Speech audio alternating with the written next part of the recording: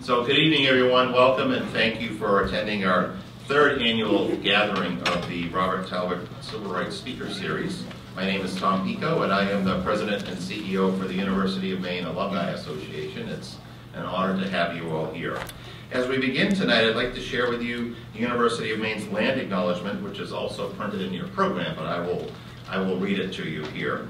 The University of Maine recognizes that it is located on Marsh Island in the homeland of the Penobscot Nation, where issues of water and territorial rights and encroachment upon sacred sites are ongoing. Penobscot homeland is connected to the other Wabanaki tribal nations, the Passamaquoddy, Maliseet, and Micmac, through kinship, alliances, and diplomacy. The university also recognizes that the Penobscot Nation and the other Wabanaki tribal nations are distinct, sovereign, legal, and political entities with their own powers of self-governance and self-determination. Thank you. The University of Maine Alumni Association is honored to continue our partnership with the Greater Bangor Area branch of the NAACP in presenting this series, and we thank the NAACP for their ongoing partnership with us. And we'll hear from their president in just a few minutes. We also want to thank Bangor Savings Bank for being a sponsor of this event for the third year in a row, so we appreciate the support of Bangor Savings Bank. This series was created to honor Robert Talbot's extraordinary leadership and impact in Maine, and of course it is our honor to have Bob Talbot with us tonight. So.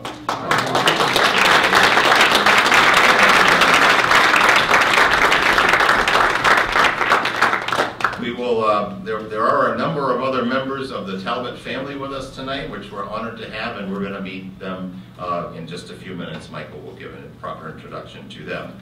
Through the University of Maine Foundation, a special fund was established to bring speakers of regional and national relevance to our campus through this speaker series, and to make sure that the program is accessible to all free of charge. Many thanks to those of you here today who have already contributed to the Talbot Fund.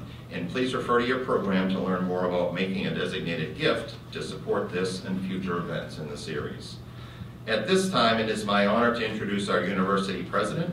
In July, Joan Ferruti-Mundy celebrated 5 years as the president of the University of Maine and our regional campus, the University of Maine at Machias. For the past 2 years, she has also served as the Vice Chancellor for Research and Innovation for the University of Maine system. She is an ex officio member of our Board of Directors for the Alumni Association and a great partner with us on behalf of our 110,000 alumni around the world. Please welcome University of Maine President Joan Ferruti-Mundy.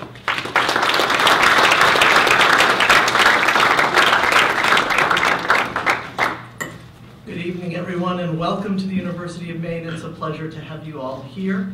I'd like to begin, as so many, and sadly so many of our gatherings these days are beginning, with a moment of silence to acknowledge the horrific tragedy in Lewiston. So if you could please reflect for a moment.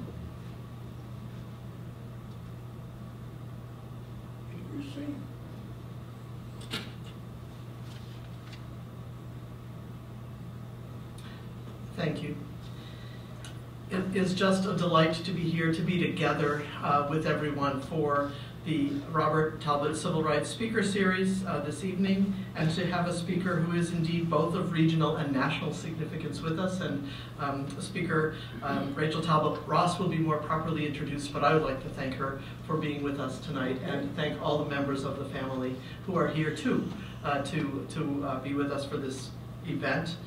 I was pleased to be able to spend some time with Speaker Talbot Ross this afternoon as we did a little bit of a tour of the campus to show off some of our spectacular research and development work, to meet some students, to meet some faculty. Thank you, Speaker, for taking the time to do that with us today, too. We've heard about nanocellulose and about 3D printed homes and so many of the other wonderful things that go on. And they go on in part here at the University of Maine because of our commitment to diversity, equity, inclusion, belonging, and justice. We are a university that holds those values as central, as core, and the ways in which the extraordinary inventions and developments that you see here at UMaine are developed is because of the inclusion part of that commitment.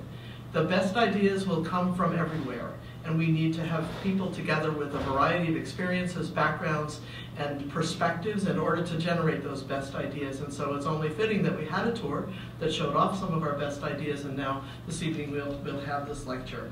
Very grateful for the support and partnership that we have from the State of Maine Legislature and from the Mills administration.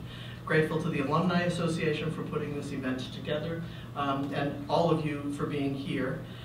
There are a few leaders that I would like to specifically acknowledge. This is always tricky. Hope I get this right.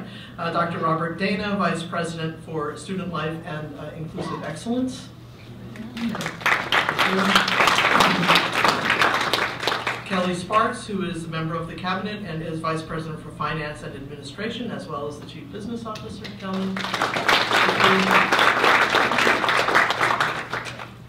Anila Karunakar, who is Director of our Office of Diversity and Inclusion. I think I saw Anila come in. A couple of years ago, I established a President's Council on Diversity, Equity, and Inclusion. If people who have been on that council or are currently could raise their hand or stand. Thank you for being here tonight. Good to see you. And John Diamond, the former President and CEO of the University of Maine Alumni Association, a key individual in making this event happen. I spotted John earlier. Jeff Mills, the President and CEO of the University of Maine Foundation.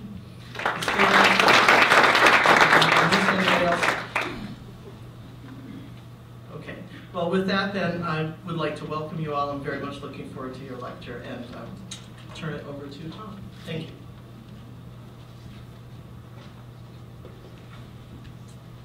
Thank you. Our volunteer co-chairs of this event for 3 years have poured their heart and soul into making this all come together. And you met him briefly a moment ago, but I want to again acknowledge my predecessor in this role and our volunteer co-chair this year, John Diamond. So thank you for your leadership in this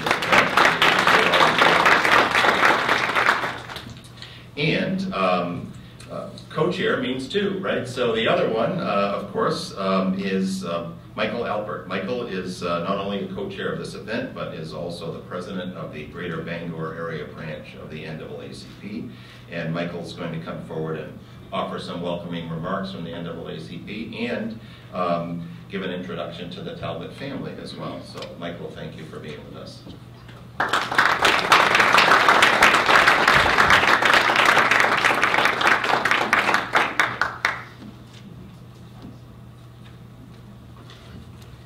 Thank you. Thank you all for being here.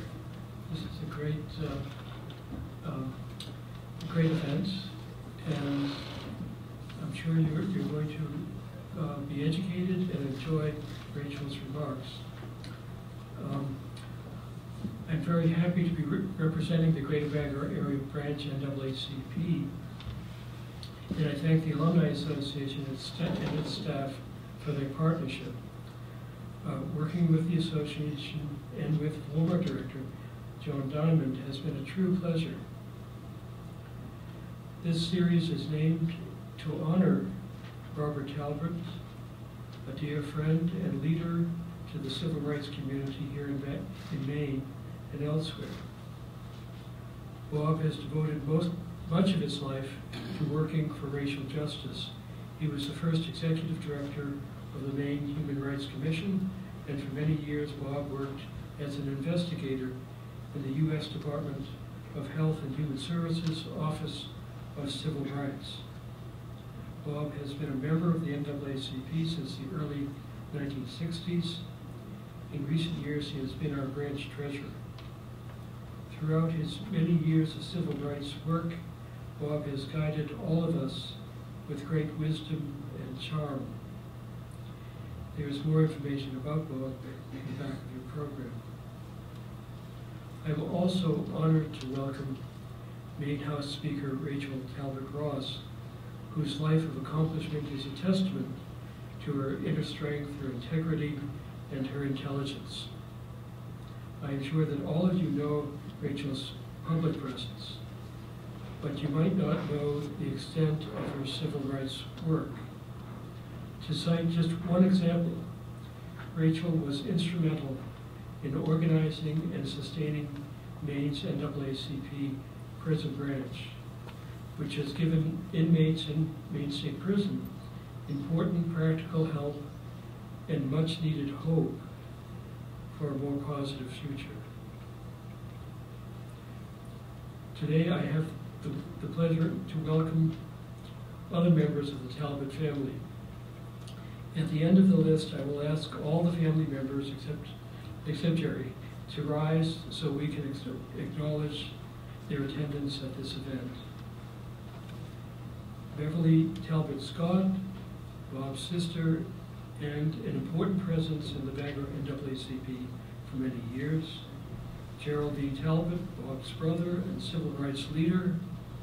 Jerry was the first black member of the Maine state legislature. His work has been groundbreaking. And valued younger members of the Talbot family. Renee Talbot Burlew, Beverly Carter, Billy Carter, Kiki Carter, Robert Talbot Jr., Haley Talbot, and Anita Talbot. Would you please rise so we can acknowledge?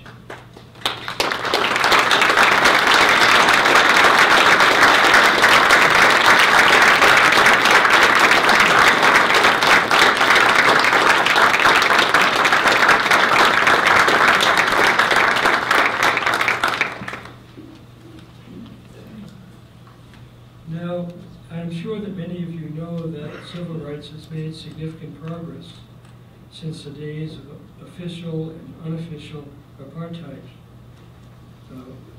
when official and unofficial apartheid ruled much of our country. We have partially peeled back the outer layer of racial oppression and made it shameful. But now we face more insidious forms of racism in ourselves and in our institutions. Racism sullies our institutions and our souls. For many people, society's highest values have not been valued, have not been realized, and our civic order remains cruel and unjust. As author and educator Ibram K. Kendi wrote, we are either anti-racists or we are racists. The kind of good words without good deeds that has crept into our public discourse is not honest, it is not viable. I know I'm speaking to the choir. You are all fine people, and quite a few of you are members of the branch. I would like to invite others to join. What I am saying is that following the lead of Robert Talbot, Gerald Talbot, and Rachel Talbot Ross, we must work more diligently to further civil rights, and we must speak more effectively. Thank you very much.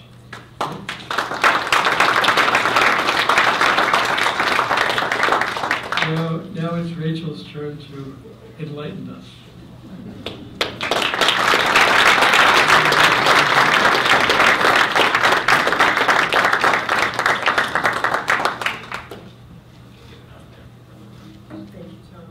He's asking me if I need this step up, and I will take it. I also have a step behind the podium in the House chamber, so I appreciate the thoughtfulness. So good evening, everyone. It is so lovely to be with you here this evening. It is a beautiful day in Maine, a cold day in Maine, but dry. And so I'm really excited to be with you here today. What a lovely day we had, and I want to thank the President for her hospitality today. It is extraordinary what's happening at this university, absolutely extraordinary. When you think you know everything that's going on here, come spend a day. Sam Warren was so wonderful with the help of also Brian Hubble to make sure that I was able to see award-winning, nationally recognized, internationally recognized research and development work that's taking place right here in the state of Maine. You all would be extraordinarily proud, as I am. I also just wanted to briefly acknowledge, I think Representative Lori Osher is here with me. She joined me today. She represents the city of Orono in the state legislature. And it was Representative Osher who invited me here just about a week ago to attend and participate in a listening session for the community that had been most impacted by a rise in the proliferation of hate. And Representative Osher made sure that a multi-faith group of folks came together last week for a listening session right in this room. And I want to thank you for your leadership on that and for joining me today. Thank you, Representative. I believe Representative Collmore, is Amanda Collmore also here? Both representatives, would you just stand and be recognized? These two folks represent you in the main state.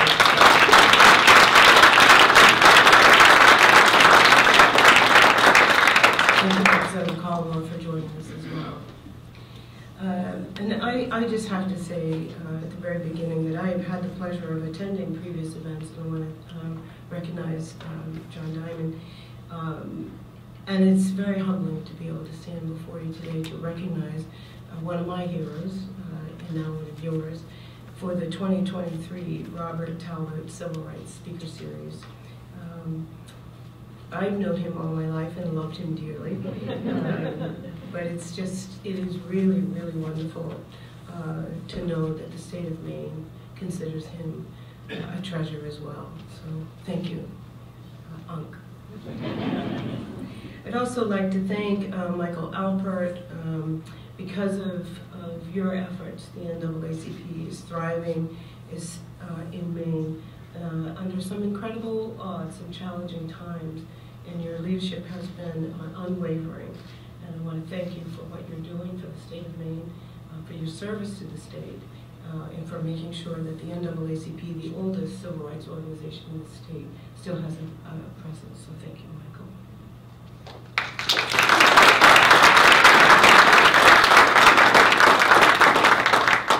I am going to start off this evening in the same spirit in which the President led us by sharing what I know is on top of mind for everyone, particularly these last 8 days, and that is the tragedy that had occurred in Lewiston. My heart aches, as I know yours does, for the 18 people that we lost, for their families, for their loved ones, and the 13 people who were injured, some or who are still recovering at this very moment. As we grieve for Lewiston, for Androscoggin, for our state, let us remember how resilient we are, how strong we are, and how committed we still are, vigilant in our commitment to ensure that every Mainer, all Mainers, feel safe and know that their state cares for them.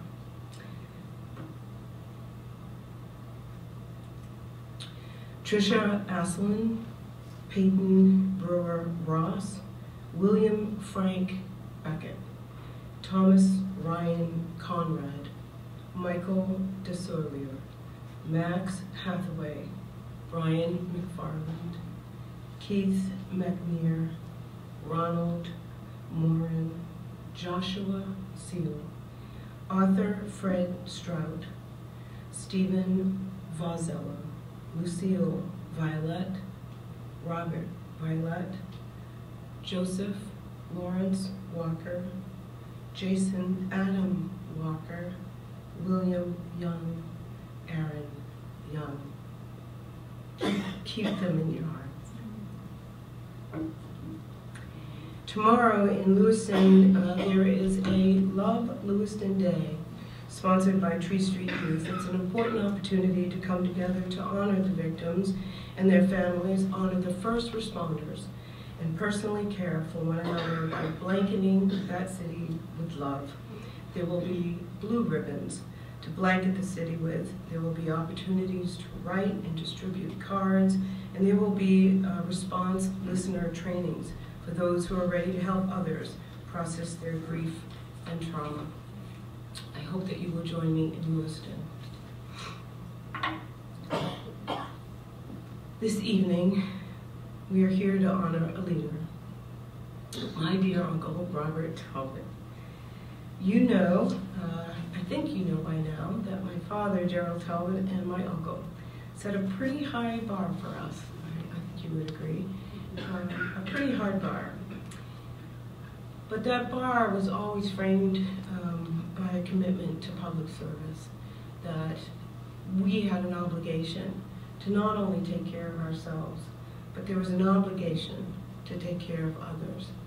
It wasn't enough to thrive on your own, to secure a good sense of prosperity, but that we must take care of, we must give part of our lives, we must volunteer, we must give as much as we can to public service. And I'm very proud of the legacy that you set for us. My cousins are here, my sister is here, my aunt is here. I remember briefly as a child, their mother, my grandmother used to drive a bus and make sure that kids were able to get to school. So I'm very, very proud of my family's tradition. I myself am a ninth generation Mainer, and in my family are social workers and nurses. My family really, really does take pride in being able to give back, and that is one of the things I think of most when I think of my uncle, Robert Talbot, is his laughter, his humor. If you know him, and if you don't know him, make sure you say hi tonight. His humor is what gets us through a lot, but his dedication and commitment to the greater good is truly, truly what is spectacular about him. So many of you know that my uncle spent his career, we heard earlier in the remarks, about his time as the first executive director of the Maine Human Rights Commission. And it was his work on this commission that really set the stage for where we are today when it comes to our anti-discriminatory practices and policies. Even when decades ago we passed the Maine Human Rights Act, as you know, the disparities still exist.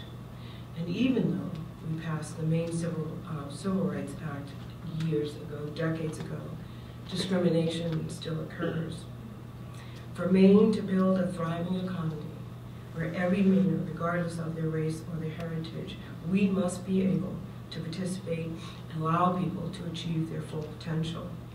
What does it look like here in Maine? Well, as in the rest of the United States, people of color here in Maine are less likely to be hired for a job, much less a job that fully utilizes their skills and education or pays a wage comparable to their white colleagues. There are unequal outcomes for people of color, and the result of the systemic barriers created throughout our nation's history at the federal, state, and local level. Barriers that have advantaged white Mainers while making it harder for indigenous communities, black families, and other Mainers of color to thrive. Mainers of color still face direct discrimination at individual levels as they navigate the economy. Research confirms continued discrimination on the job and in housing. So while we hear that the economy may be booming for some and that unemployment is low, that home sales are astronomically high, we have to pull that back and see what it actually means for all Mainers. White Mainers consistently have unemployment rates much lower than those for Mainers of color, meaning that white Mainers are more likely to find a job when they are looking for one. In some cases, white Mainers are half as likely to be unemployed as Mainers of color. This is true even when comparing Mainers with similar education levels. For example, Black, Latino, and American Indian Mainers with a bachelor's degree have similar unemployment levels to white Mainers with a high school diploma. Mainers of color are twice as likely to be experiencing food insecurity than white Mainers, meaning that they often struggle to afford even nutritious food at a very basic level. Mainers of color are more likely to have difficulty paying for health care, for child care, and children from poor families are more likely to struggle in school. In addition to material outcomes, large racial income gaps create psychological and social problems, including increased feelings of competition, anxiety, and a lack of trust between communities. Maynards of color also face other hurdles. Some studies suggest that college education may help to narrow employment gaps because a degree acts as an independent signifier of value to a prospective employer who would otherwise be inclined to discriminate against a job seeker of color.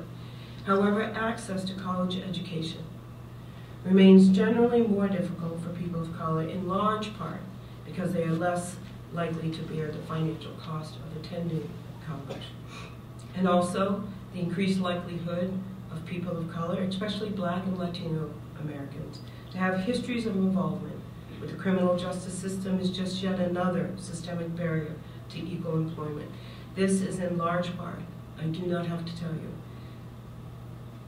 because of the discrimination we see in our criminal justice system. Black and Latino Mainers are more likely to face arrest, be treated worse by police officers once stopped, and face harsher punishment in the justice system. A recent review of Maine's justice system confirmed that arrest rates were more disproportionate for drug offenses, and especially for Class A and B arrests, which are more serious and carry bigger penalties. Black Mainers are also much more likely to be sent to prison on a first offense compared to white Mainers. The possession of a criminal record, even for fairly minor offenses, makes it much harder for people of color in Maine to rehabilitate and get a job. Criminal justice reform, as has been mentioned, has been so important to me during my time in the legislature for these very reasons. And then individual discrimination by employers also remains a significant source of employment gap for Mainers of color. All this data, all this knowledge must inspire action. It is what I carry with me every day as an elected official and as Speaker of the House. These threads are woven through our laws, and I know we are trying our hardest to create coalitions and inspire others to make these changes along with us. If Maine wants a healthy and productive state population and an economy in which all Mainers thrive, we must adopt new laws. We must create public policy righting the wrongs of our nation's history of discrimination. We cannot lie to ourselves. This is an introspective exercise. We must tell the truth about who we are and what our history informs us in order to make any progress in the future. I do believe we are making progress, however. I really believe that we are. Less than 10 years ago, we achieved full marriage equality across the nation. But here in Maine, we had been leading on this issue for decades, and we didn't give up. In fact, it was in 1977 that my father sponsored the very first bill to advance human rights for all people, regardless of sexual orientation. That was 1977. That was a bold step, and we thank you. The NAACP branches in Maine were solidly behind this legislation, which did not pass. It took almost 30 years to finally pass this legislation in 2005 to add sexual orientation to the Maine Human Rights Act, and then to successfully defend it against a referendum that was sponsored by the Maine Christian Civic League. And in 2009, my uncle, Robert Talbot, and the NAACP stepped up again when they were fully behind a crucial effort to allow a segment of our state's residents to join one of the most important institutions in our civil society, marriage. And I can tell you that the testimony that you gave in the Civic Center, people stop me to this day and thank you for your bold words, for you standing up for all Mainers to be able to access this institution of marriage. Thank you. As an organization that had fought for 100 years, the NAACP, to end discrimination on the basis of race, the NAACP would not stand idly by when we finally passed marriage equality in 2012. It was a culmination of years of work, and that was progress. And to this day, we're still making progress when it comes to full LGBTQ equality. We have passed legislation to protect transgender individuals from discrimination, reaffirming our commitment to the principle that everyone should have the right to live openly and authentically. Our work does continue. We've also made significant strides when it comes to improving civil rights here in Maine. This past year, we passed a bill, an act to prohibit profiling and to strengthen civil rights in Maine, which will require a designated and trained civil rights officer in every law enforcement agency in the state. And while this law codified the prohibition against profiling, it also provides the public with a dedicated resource to address a wide range of civil rights issues. This will help keep Mainers free from behaviors that violate their civil rights and hold persons who violate their civil rights of others accountable for their actions. This bill allows and requires law enforcement agencies to make contact information for designated civil rights officers publicly available so that members of the public know where to turn if they feel their civil rights may have been violated. We brought this up last week during our listening session because we often get asked as legislators, what can we do? What is it that we can do to mitigate the rise in hate? And part of the answer is that now you can turn to any law enforcement agency in this state and know that it is a resource for you in order to file a complaint and to get support and help in addressing the issue. Law enforcement is prepared in this state, I'm proud to say, to help us as we mitigate and we try to end the horrific violence that occurs from hatred. We also, I want to take just a moment to thank Representative Osher because the listening session that she organized is part of a body of work that she is leading in our state to make sure that the impact of neo-Nazism does not continue. So I want to thank you, Representative Osher, for your work on that issue, for your continued work on that issue. We've continued to clarify and strengthen and refine the Maine Human Rights Act. We've enhanced its strength. We've added more classes of people of protection. We've made sure that violations are protected records. And just this past session, we increased the caps on Human Rights Act violations by an employer. That is progress. That is absolute progress. It's taken us over a decade to increase those caps on human rights violations. It is progress, and we know that this work must continue. Another area where Maine, I believe, is leading the nation is around one of the original tenets of the civil rights movement, and that is access to the ballot box. I'm so very proud of the work we've done here in Maine. We have made it easier for our citizens to exercise their right to vote, ensuring that the voices of all Mainers are heard. Michael mentioned our work in the prisons. I'm really proud to say that within this past month, the Secretary of State, Shana Bellows, joined members of my staff, and we went to the Maine State Prison, to the prison in Wyndham, to the women's facility and the men's facility. And as the NAACP has done for almost 2 decades, we registered residents of that facility to vote. Because in Maine, since statehood, residents in our correctional facilities have always had the right to vote. That we have not. That enfranchisement has never been questioned here in the state of Maine. It's one of the things that makes me very, very proud. And I thank the Secretary of State for joining with us in order to do that. We've passed same-day voter registration. We have implemented automatic voter registration. And by refusing to pass restricted voter ID laws that make it more difficult to vote instead of easier, we have now made access to absentee ballot boxes. We've kept that since COVID, and we know that simple absentee ballot protocols are in place. That is progress.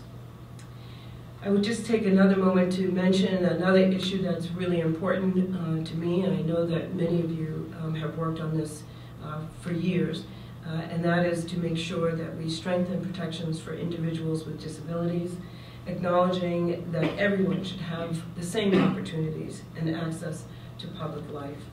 Just 4 years ago, we passed a bill that said new construction of any public building must include single occupancy ADA compliant toilets because of course, they should.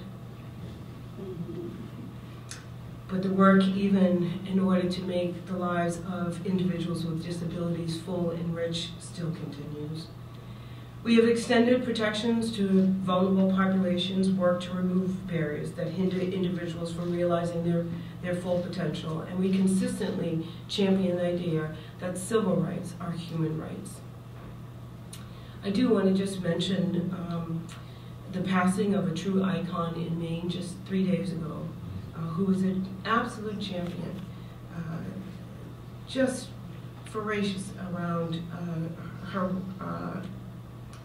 thinking about access to justice and making sure that all Mainers have it. So many of you are probably aware that we lost Representative Lois Galgay-Reckitt, a dear friend of my family, of mine, and a colleague in the legislature. I can't let this moment pass without talking about the civil rights legacy she leaves behind. Lois was a trailblazer.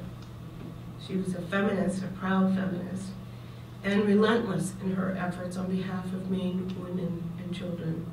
She had a wicked sense of humor, a deep love for the Red Sox, and an unmatched dedication to the causes and the people that she believed in. We will never forget her courage, her resiliency, and her fierce dedication to justice. Because of her and with her support, we've passed legislation regarding pay equity, making sure that compensation history inquiry is prohibited in regards to disparities in pay on the basis of sex. We made accommodations for pregnancy-related conditions under the Human Rights Chapter of Law. We passed legislation to prevent discrimination against domestic violence victims. That is progress. But in her honor, in her memory, we must continue. Lois was an advocate, fierce advocate. She spent decades of her life fighting for the passage of the ERA.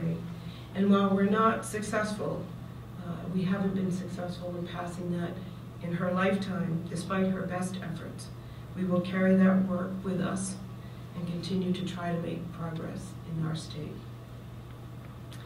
As we look ahead, I know and I can see in each and every one of your eyes that we will remain vigilant in our commitment to justice. Our commitment to civil rights should never waver. We must work to address the injustices that persist in our society. We must continue to fight against systemic discrimination, economic disparities that divide us, and any other obstacles that hinder the full realization of the human right, the human dignity, the civil rights of all.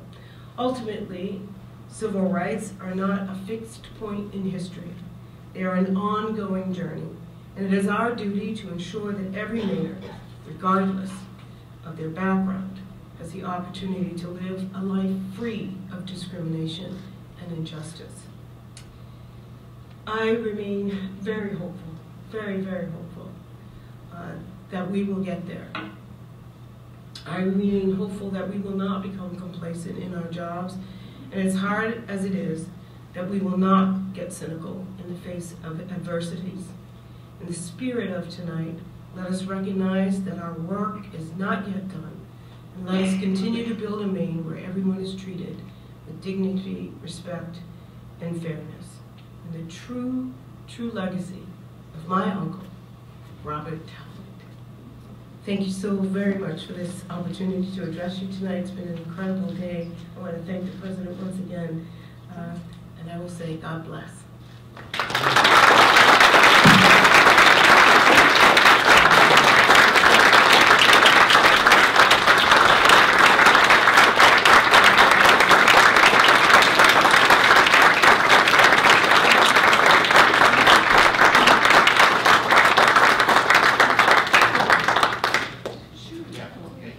Speaker Talbot Ross is going to take questions that we have from the audience. We would ask you to wait for the microphone to come to you because we are recording this and we want the recording to pick up your questions as well. So if you have a question, just raise your hand and we'll bring the microphone to you.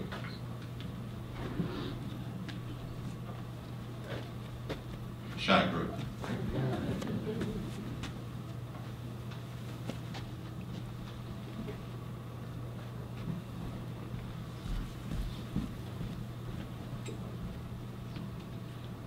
I'm not asking you to make this a roast, but I would love to hear a story about Unc.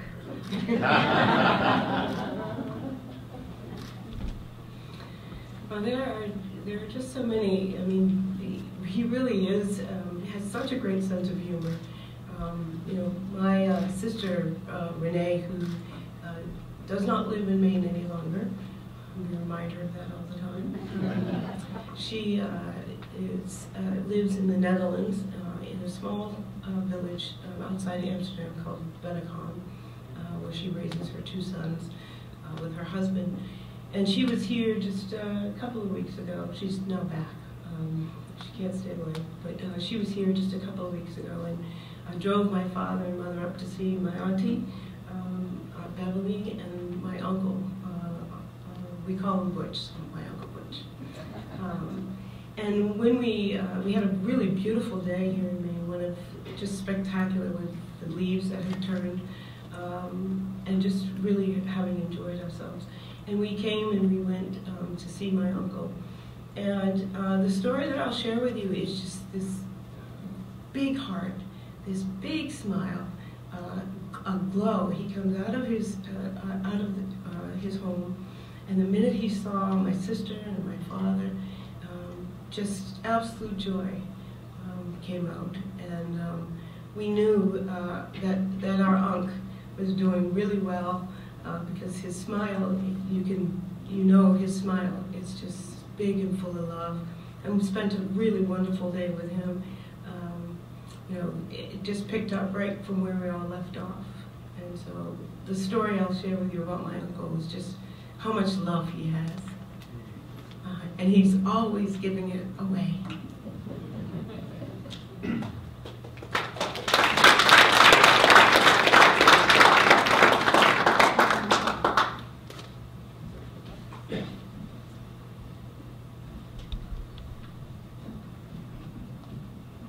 Hello, good evening, Speaker. Good evening. I would like to, you had mentioned shying away from cynicism, right? Something that we all may at times find ourselves succumbing to.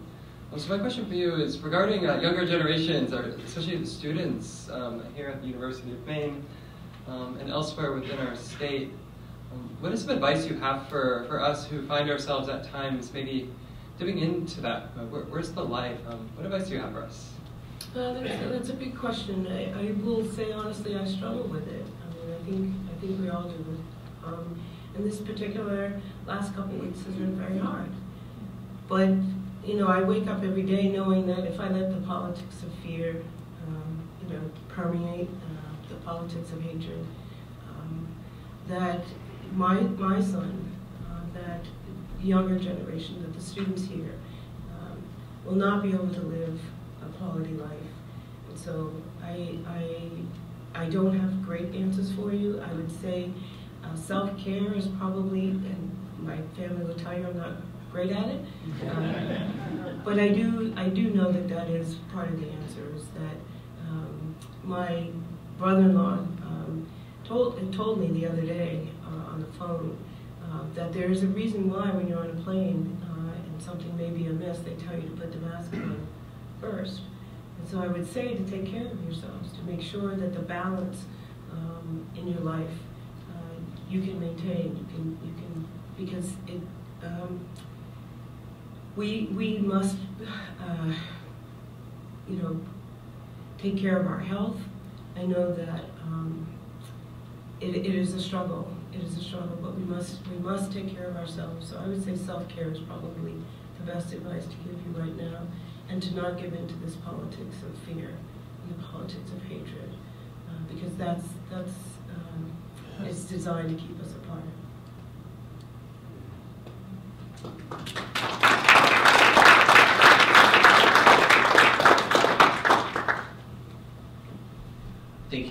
speaker, for your words. I'm a recent faculty. I moved here in June from out of state, and I was wondering if you could speak to, coming to Maine from out of state, you sort of notice rather quickly that it's disproportionately white here, and I'm trying to learn about the history of Maine to understand why that is, and I wonder if you have thoughts on strategies in terms of welcoming immigrants, welcoming people of color to the state of Maine. It's a wonderful place to be with wonderful opportunities, and what some barriers might be, and also what we can do just as members of the community to create a more welcoming place.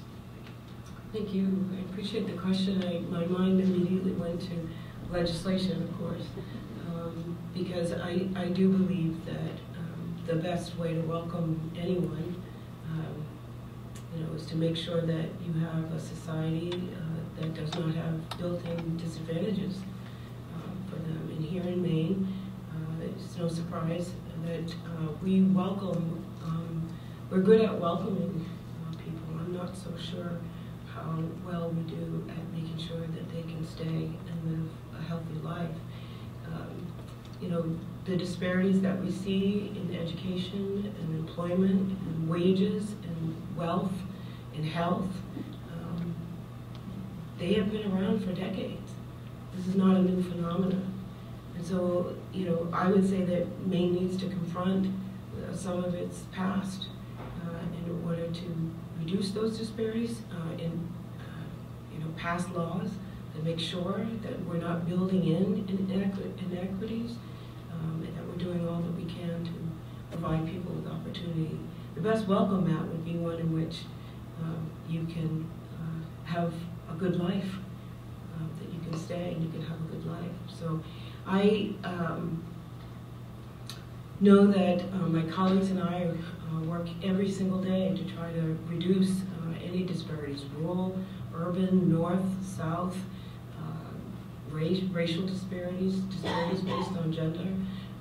And I would just say that, unfortunately, I think with this latest tragedy, you will find that we need to recommit ourselves to making sure that nobody lives a life of despair, because every single life is precious. Here, I wish I had a better answer for you in terms of feeling good about that, but I don't. I think we have to work to make sure that we disrupt disparities in people's lives. And Maine's demographics, I think, can work as an advantage to them. And I've seen the growth in racial diversity over the last 40 years. It's wonderful, and I really hope that we can see in each other, no matter where we're from in this state, and no matter what our background is, no matter what our racial heritage is, that we see and take action to make sure that those lives are lived well.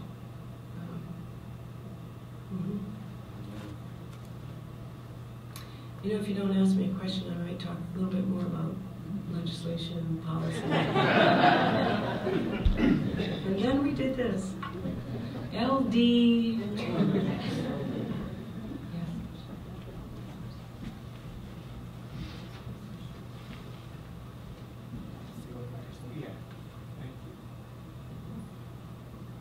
Speaker, thank you so much for your words.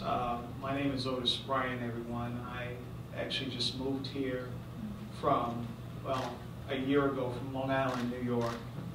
I'm an admissions officer at Gould Academy in Bethel, Maine. So I'm curious, you mentioned that you're a 9th generation Mainer. And as an amateur historian, I'm so curious because I carry my own family's narrative with me all the time. My folks had me so late in life that I'm only one generation removed from their experiences in the Jim Crow South. So I talk about how they were part of the post-World War II Negro migration to the north. But unlike many other African Americans who went to work in the munitions factories and other industries, They could only do what they knew how to do, and that was to farm. They were sharecroppers. They were migrant workers to New York, to Maine, to New Jersey, to Connecticut. And so after several cycles of doing that, they settled in Long Island, and major agribusinesses. I'll get to the point, I'm just prefacing. No, it's after several cycles of doing that, they settled on Long Island because major agribusinesses in the Northeast and wealthy farmers would go down south and recruit black workers, and my parents and their friends took advantage of that because they can make more in one season of harvesting in the Northeast than they could in an entire year down south. And so it really resonated with me when you mentioned that you were a ninth generation Mainer, because it also reminded me of when I traveled to Anchorage, Alaska some years ago, and I had some of the best, I mean the slammingest best soul food I'd ever had in Anchorage, Alaska. And I asked the brothers and sisters there, how did you get here? And they recoiled and said, bruh, we've been here for 5 generations already. And that was Anchorage, Alaska. So I'm curious, 9 generations, where was the genesis of that? I appreciate your personal story, and I'm going to say that I would not dare talk about my family's history with my Aunt Beverly in this room. There's no way, because I don't want to be tested when I leave here. You know, we are truly blessed as a family. I have 3 historians that I get to look up to: my father, my uncle, and my Aunt Beverly. And my Aunt Beverly has done, I would say, the most work in looking back at our family history and our family tree. And she has a room in her house that literally looks like a tree. And she has mapped out all of the names and birthplaces and children, all of the lives of the people that I come from. And I tried to get her to speak about it many years ago at an NAACP event, and she said, well, I'll leave the speaking to the rest of you. I'm going to just keep doing my research. But I am proud to be a 9th generation Mainer, and I often start with that because many people, because of the demographics, their first question is usually, when did you get here? And then I get to jokingly, laughingly say, a while ago. A while ago. My family has a proud history here in the state of Maine. A lot of my family, particularly on the Talbot side, have come down from Canada, from the New Brunswick, and Quebec province. And then my mother's family, as you mentioned in the migration, came from the south up. But we're very proud of our family history that came down and settled in Bangor. And one of my fondest memories is seeing my grandmother, who was just, again, had this big heart. The moment you met her, she embraced you. She did that for everyone. Taking care of my other aunt, Beth Talbot, just watching her, the care that she gave her, and then my grandfather, who was a chef at the Bangor House, and his father was a chef. My father was a chef at the old Bangor House. And so we grew up in a family full of love and a lot of blessing. But you're not going to get me to tell you anything more than my Aunt Beverly sitting here, who will scold me if I get anything wrong.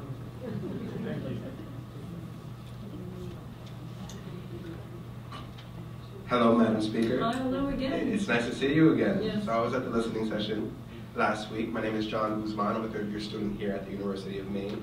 And Madam Speaker, I just wanted to revert the question to students. So in this session, we talked about, passing legislation and racial equality and also gender affirming care. And as stated in the session last week, most of the marginalized students that this legislation would refer to are centralized within the university, centralized at the University of Maine and the University of Maine system campuses. So my question refers to how the legislature is kind of taking that student approach and being kind of more interactive with the student body. Because I feel like students, you know, the saying, those who seek knowledge will find it. Most students kind of live in this kind of inner scope where they're not really connected with the legislature, or they're not connected with their state representatives. So how are you going to those students, approaching those students?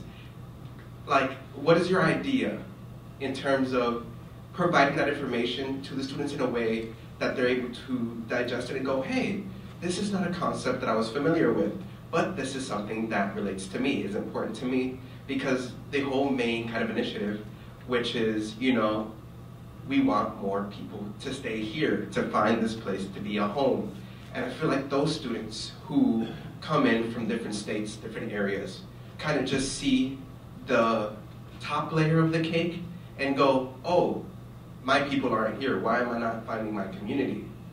But in essence, there is community here, but they're not seeing it, and they're not seeing how the state is caring for kind of who they are as individuals, what they stand for. So how are you doing that approach? Well, I thank you for your question tonight, and thank you for your participation in the listening session just last week. You know, I trust that there are a number of resources within the university that actively connects students with public policy and the debate and the discourse around public policy. You know, we had a program years and years ago that unfortunately ran out of funding, but we had a program years and years ago called Excellence in Education, in which we tried to match the students of color at Batesville and Colby, the University of Maine system. The University of Maine here at Orono participated in that program as one of the founding colleges to it. But it was called Excellence in Education, and the reason for it was to try to make sure that our students of color knew that they were valued while they were going through school, knew that they had resources in the community to connect with, and that upon graduation, that we literally tried to keep them here, whether from Maine or from away.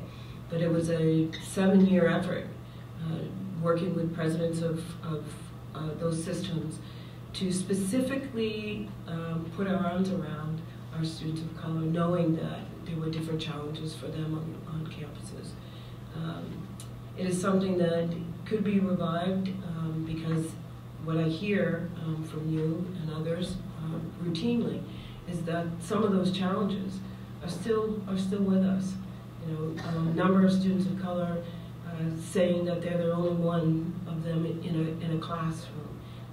And when I was growing up, my sisters and I shared that experience. We were the only ones in our classrooms, and therefore had to account for and be responsible for the teaching and education of all the other students in those classrooms about an experience that we really weren't even sure we knew how to describe.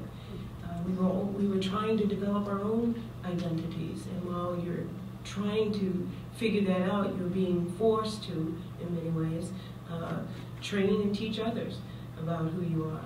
And it's a very, very painful place to live sometimes. But so I'm sure that there are students right now on this campus who are the only ones somewhere. And I think we can do better. We certainly can do better. And perhaps that there is a way forward in reviving something like that that allows us to really show our young people of color, our students, that they are valued. We want you here. We need you to stay here. And if there's anything that we can do to support you and your work, I know that the President and I would do that. Absolutely, absolutely. Representative Osher, I believe, will keep us coming back. I know that we've already tried to reach out to some of the student union folks to see if we can come back and hold a listening session with students here. So I thank you for pointing it out. I wish I had more concrete help, but I hope that we move forward and can stay in touch on that issue. Thank you for your work. And I'm going to relieve all of you if there's any more questions. No, I think we're going to move to our reception here in just a second. But Speaker Talbot Ross, thank you again very much for being here.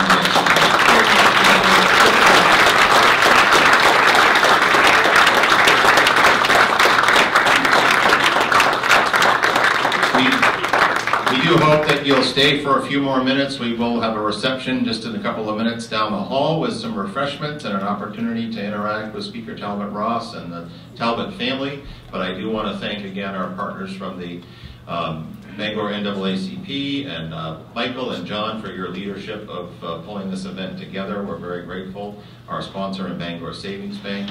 I do want to give a special shout out to behind the scenes, the staff of the Alumni Association who have been working tirelessly to pull us together too. So if you have a chance to say hello and thank them, we appreciate it. So.